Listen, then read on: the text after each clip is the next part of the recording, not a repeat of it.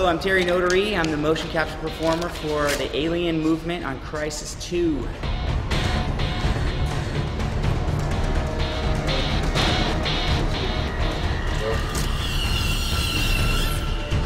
Rock and roll. When Steven and I were talking at the GDC, we met to talk about movement for these aliens. Action! To me, it feels as though it's puppeteering this body. It sort of leads with the brain, and then the mechanics of the body follows. I instantly thought, well, if they're mechanical on the bottom and they're organic on the top, then it would be nice to sort of have false limbs that we would work with in the motion capture volume.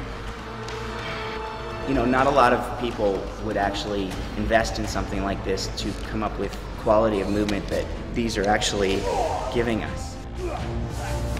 Crytek kind of have gone the extra step to make something really good. And it's great to be a part of it.